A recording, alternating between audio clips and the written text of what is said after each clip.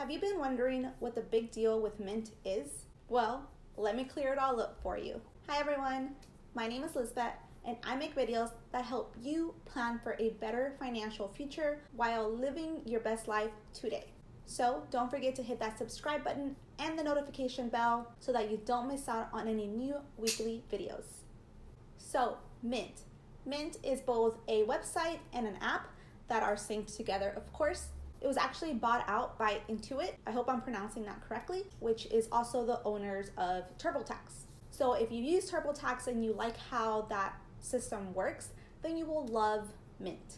I've actually used Mint for, many years. I want to say close to 10 years if it's been out that long, but it's been out for a long time. And I really used to use it a lot back in college because I always had my phone or my laptop with me, so it was really easy to keep track of everything with one or the other. Well, now that I'm not working on my undergrad and I don't have a full course load, I have a little bit more time to maintain my planner and actually be able to write everything down, which is my preferred method of budgeting. But because I am very familiar with Mint, and anytime that anyone wants to maintain their budget with technology, I always highly recommend Mint. So for that reason, I wanted to make a video that went over everything that Mint actually did with sort of real numbers, because I will show you my Mint account. However, keep in mind that it's not exact because I haven't used it in a long time. There are a few accounts that I haven't added to Mint, and there are a few accounts that are on there for some weird reason that I haven't actually gotten them taken off. So with that said, if you're interested in learning a little bit more about how Mint works and if it's the best tool for you to use to manage your budget, then let's get started. Okay, so first we're starting off on Google. All you have to do is literally put mint.com and it will take you to Mint.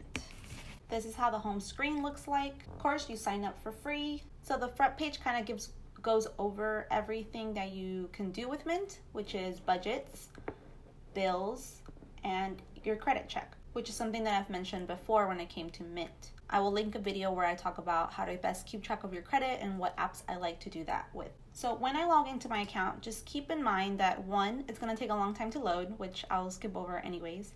But 2, everything's kind of all over the place because I haven't actually kept up with my Mint account for a while. I am blocking out my information for obvious reasons.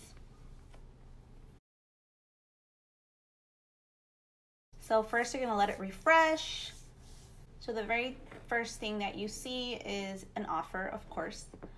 No thanks. So we're going to do that. So on your left, on the very top, you will see all of your cash. So this is where you will put all your different accounts that you have, and it will keep track of pretty much all of your checkings, all of your savings. You just have to do the separate logins for each individual accounts. So on here, you only see my Capital One accounts, which I have 2 checkings and 1 savings.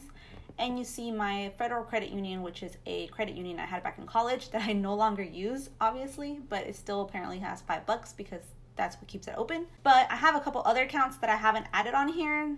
Credit cards, this really high one is currently a 0% interest rate card with that I am working on paying off because I did a large purchase. So the only reason I have it on there as part of my credit is because it's at 0% interest. So if it were at a regular credit card interest, then you better believe that I would not have that on there. As well as my Best Buy credit card, which is also at a 0% interest. And that will actually get paid by November, which is also when the interest goes back up to regular. All of the other credit cards, though, that you see do get paid off on time and in full in order for me to not get charged any interest. So although it seems like a really high amount of credit card debt right there, compared to what is available on my credit, it's still under that 30% mark. And I am not actually getting charged any interest on my credit cards. So I'm not too worried about that amount. So that's what you will see if you have any cash you have, you'll see it in green. Any debt you have, you'll see it underneath. You'll also see my loans that I have my car note, and I have a couple of, that's actually not updated. That needs to go away because that is very old. So technically on here, it's only my car loan, and I do have my student loans, but it is too big of a number for me to transfer over to my Mint account. It would just scare me every time I logged in, so I'd rather not. So the reason there's a red dot on the side here is because it needs to get updated. So as you can see, it hasn't been updated in over a month. You simply have to go to settings, and then where it says right here, is this the right login? You just put try again. Oh gosh, I don't think I know my current login. So it looks like I currently don't know my Fidelity password. I have it written down somewhere. I have a password book, don't judge me. And so it needs to get updated. Same thing with Target, I need to update it. Same thing with Verizon, although Verizon always, for some reason, will never be updated. I have to literally log in every single time, and it's really annoying, so I usually just leave it alone. I know how much my bill is, I don't have to worry about it. So you can also add property. If you have any property, you can add that on there. If you were to keep up with everything, this would probably not look like this, and mine would probably not look like this either if I actually had all of my accounts on here. But we're just gonna go with it. But what I wanna focus on is your transactions. For the sake of budgeting, this is where you would mostly spend your time when it comes to Mint. This would combine all of your cash and credit accounts. I tend to use one card mainly when it comes to all my purchases. I also use my Target card because that gives me 5%, and I don't get quite that much back in rewards when it comes to my regular credit card.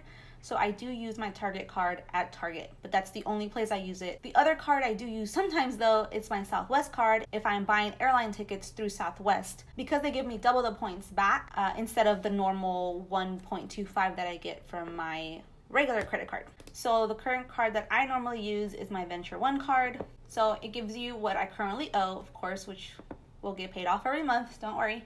But what I want to focus on is the transactions, individual transactions that you see right here. Very first one is H-E-B, which in Texas is a grocery store. So it is under the category groceries. So that's good. I don't have to move that. Starbucks, coffee shops, I'll leave that there. For me, Michael's is usually hobbies because I buy craft stuff. So I'll leave that there. Text tag here is tolls, so that's good. If you go to Whole Foods, for example, you see right here, Whole Foods says party planning. Like, what? So I actually went to Whole Foods to buy some cakes to take for New Year's Eve. So I'm actually gonna put it under gift because it's not technically groceries for me. It was more of like me bringing something for for New Year's Eve to my family's house. So we're gonna go under gifts and donations, and I just do gifts, and there you go, it changes it to gifts. So then it'll add it to your category of gifts if that's one of your categories. So Hobby Lobby, same thing, hobbies. The Dogwood's actually a bar. I went out last weekend and it does put it on the right one. Chick-fil-A, I put it under fast food. Same thing, H-E-B, tolls. Sunoco is a gas station, so it's under gas and fuel. So then you would pretty much every week or so go there and just make sure that everything that you used your card for is under the right category. And as long as that's good, then you would go to your budgets category. So these are all out of whack. Don't mind my random budget that was done a long time ago. So let's get rid of this. So you would put in your income and how much your expected income is, and as you have income coming in, which you can also label as income if you have extra jobs and something like that. If it's not your normal paycheck, you can always name something income. The category is always modifiable. So then you would go and make sure that your mortgage and rent, so that's actually accurate. My rent is $843. Daycare, so I don't actually pay that much in daycare because my daughter's dad pays half of it, but since he gives me the money essentially to pay it, I put it all there, so I know that all of that's going towards daycare. So yeah, so you would pretty much just go here and create a budget if you need to make one. So for example, if you wanted to make yourself a makeup budget, then makeup or beauty, you can do it for every month, every few months if you wanted to do the rotating categories, as I've mentioned in my previous video, which I will link for you down below and in the info cards above as well. You can change it to just this 1 month is the only month that you're gonna have that budget category. And if you wanted to roll over the amount that you didn't spend the previous month and roll it over to the next month, you can just start each new month with the previous month's leftover amount. So I think that's pretty cool if it's kind of one of those things that you want to save up something for something bigger, then you can just roll over what you didn't spend over to the next month so you can kind of save up for something. And then you would put in the amount you want. So say $50, right? You would save it and it will add it to your list of budgets. And as you use your card and you spend on makeup, this will, you know, fill up the bar essentially. Once it's yellow, that means you're close to your budget limit. And once it's red, it's either you've reached it or you've gone over it. So that's pretty much how the budgets work. You just set up each category and the budgeted amount for that category, and you pretty much just make sure that your transactions are all kept up to date, and it will fill in that budget as you go, which I think is really cool if you wanted to keep track of it through the website. Keep in mind that this is also an app, and you can do pretty much everything that you can do on the website, you can do it on your app. What other thing I like from Mint is this goals section. So if you've seen my previous video, then you know that one of the steps to creating a budget is to set up goals. You can go to add a goal.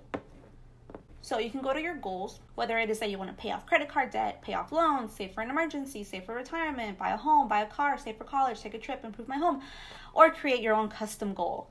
So let's say that you want to save up for an emergency.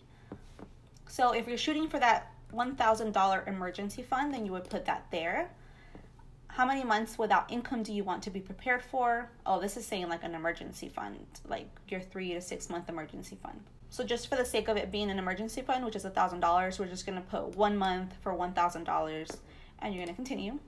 So then it's going to ask you if you need to open a new account for this, if you're going to use an existing account, or I'll choose an account later. I'm just going to put I'll choose an existing account. My emergency fund is actually not even on here, so I'm going to add it to this additional savings that I have, and that's the one I'm going to choose. But of course, if you already have one that's going to be specifically for your emergency fund, then make sure you choose that one. So you title it that, your goal amount, how much you currently have saved, so let's assume that's 0, and then you'll need $1,000. So if you set up your goal of when you want to have it by, then you'll just put whatever date you want to have it by, and it will tell you how much you need to contribute every month for that to be your goal date. So you're ahead of schedule. Well, saying by saving $56 per month, we project that you will reach your goal 1 year, 6 months before your planned date of July 2020.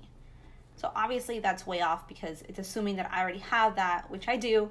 But if you're completely new, you're pretty much just going to move this around until your monthly contribution is something that is manageable to include in your budget. And of course, if you save in other categories, you can always transfer the remaining amount to that account so that way you reach your goal a lot faster. So we're just going to cancel because obviously I'm not going to save that goal. But yeah, that's what I like about the goal section too. It's definitely a way for you to keep track of your goals without having to write anything down. Another thing I like about Mint is this section up here where it tells you upcoming bills. So as long as you have that account set up through Mint, then it will tell you when the due date for that account is. What it doesn't do though is it doesn't keep track if it's an automatic bill. So you actually have to come back on here when it's paid and mark as paid.